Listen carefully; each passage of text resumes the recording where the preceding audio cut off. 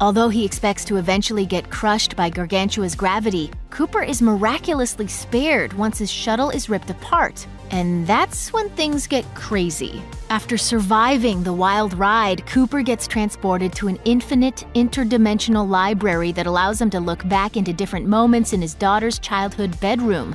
TARS determines that they made it through Gargantua alive because they were protected by them, the mysterious beings who constructed the wormhole in the first place. Since the beginning of the film, who they are has been a mystery. While NASA realized the wormhole was artificially constructed by some sort of advanced, intelligent beings, they didn't have any information about them beyond the assumption that they must be benevolent. TARS deduces they also must have built this library to help Cooper understand their five-dimensional reality. And sure, it's confusing, but it's also nice to have otherworldly beings on your side.